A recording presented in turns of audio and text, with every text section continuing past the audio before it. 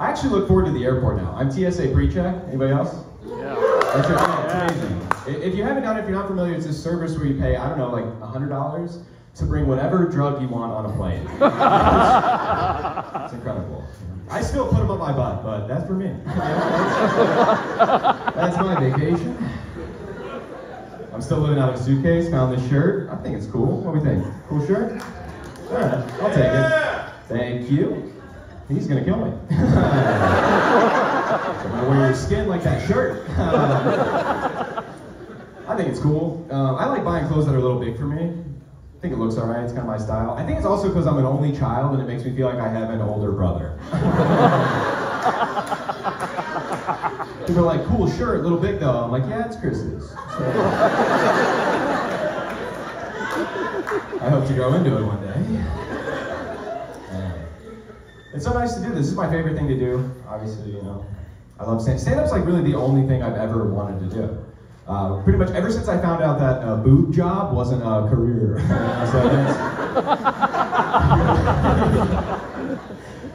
figured I should change it around. I do need money though. This isn't a great job for that. Yeah. I don't know. I had some friends for a while trying to get me into crypto. Glad I didn't do that one. I don't know, I was never sold on crypto. Like new money? No thank you. I haven't even figured out how to get the old kind. So, and it was always my dumbest friends too who were trying to give me financial advice. They're always like, dude, you gotta get in the stock market. I was like, you got fired from the supermarket. I don't know why I chose that. Overall, I'm just trying to get better, you know, trying to help your habits. Like every morning, I wake up and I take an ice cold bidet, and it's good. Gonna be skipping to work. My mom's trying to get me on this new diet. I am trying to get healthier. She's been doing it's called intermittent fasting. Anybody doing this one? Yeah. You know, I've been doing it. I've already lost about 5 pounds. From around my eyes. I feel terrible. You don't eat. That's it. It's the whole, there's no trick. Most diets there's a gimmick, like don't eat carbs. This one's like, remember food? Stop. That's it. My mom's super into it though. She has a whole crew of friends and they all intermittently fast together. It's just a hungry group chat. We're just like, have you eaten yet? No! Help! She's so into it. She even has an app on her phone that keeps track of how long it's been since she's eaten, and then when she'll get to eat again. Isn't that insane? Yeah, I mean, I use one too. It's just Chase Mobile.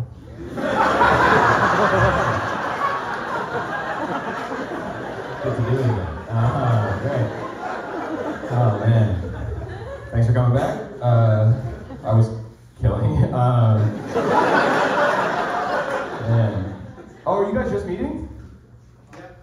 Hell yeah. I assume by the hats you're in some sort of crew. Man,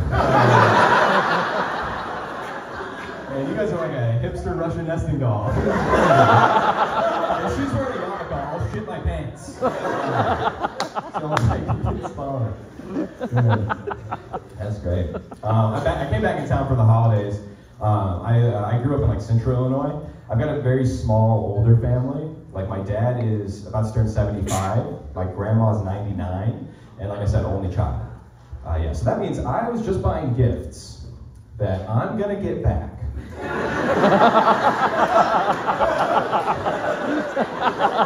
Pretty soon, you know? It's a tough way to shop. You really gotta think ahead. I hope my grandma likes the Entourage box set, because that's what I got. My dad, he's an older dad. He was like 45 when I was born, so he had like a whole life before me, you know. And my dad sells fireworks in Central Illinois, so we were doing okay. Yeah, we were doing all right. Still got all my fingers too. What's up? A king back there. So he really liked to entertain. We had this big basement. He would fill it with games like pool, air hockey, Miss Pac-Man. One time he showed up with a Playboy pin machine that would moan when you hit the buttons. Yeah, so let's just say from 2008 to 2011, I was pretty into pinball. Just walking downstairs with quarters in motion, like squeezing. Let's see if I can make it tilt. I did. It's cool living in New York, coming from such a small town, though, because it's so hard to succeed. You know, I lived in Chicago before here as well, and anything I do because it's in a big city, back home is amazing. You know, it's amazing. I've worked shitty jobs. People back home are like, "Y'all hear Eric's moving furniture in New York City?" Like just last week, he done walked a dog with a middle name. What you gonna say? Look at that. I was back with the family though. Got to get back into therapy now. Anybody else feeling that? Is anybody emailing their therapist at dinner? I know you're out of the office, but this is good. I like therapy. Therapy's so good. I have really bad insurance, so I have to pay full price, and that just shows how good therapy is. Because I pay well over $100 per session to talk about how I'm stressed about money. Worth every penny. I do Zoom therapy, which I started in person. Zoom during the pandemic, still do it. I don't mind it, but you know, there's a disconnect. So something I do to kind of keep it fresh for me is every now and then I'll change the Zoom background to like the ledge of a building. I'll put like a fan on my head. She's like, "So how's it been?" I'm like, "It's been a pretty weird week, actually." Gotta pay full price. I'm getting that money's worth. Gotta go to therapy. I'm trying not to be one of these toxic men, you know, toxic masculinity. I don't want that. Yeah, it's bad, you know, it's a real thing. There's, like, guys, I don't know if you know this, men are killing themselves, like, at a crazy high rate. We hold everything in, and yeah, it sucks. And I know I'm a little toxic, because when I heard that, first thing I thought was, damn, the only thing that can kill us is us. What's up?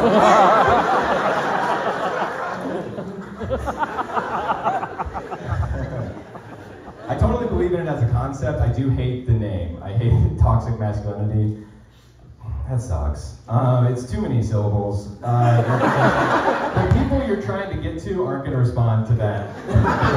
Really. For real, you know? If you want to change these people, you got to use words that will affect them. You know, like, call it gay. Like that.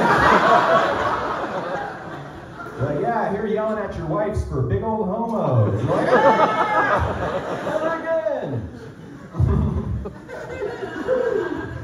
I'm a straight guy. Should have mentioned it up top. Straight white guy. You know, people tell me all the time, they're like, "Well, Eric, you're a straight white guy. You got to make sure other straight white guys get better." And I'm like, sure. But people don't like it when we have meetings.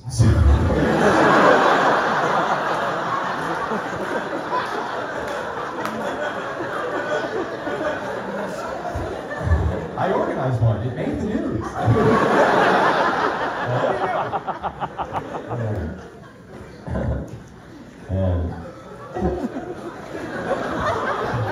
And I'm seeing a woman right now. Pretty cool. It's a good relationship, real nice. You ever been in a relationship so good that you can already like feel the spiral that's going to happen if it goes south? Damn, if this ends, I'm getting an earring. She's Jewish, real cool. I'm not. We get to teach each other things sometimes. The other day we were in a bar, and a priest walked into the bar. Already fine. And she looks at me, she goes, "Wow, I didn't know priests could drink." And I was like, "Yeah, they can fuck kids."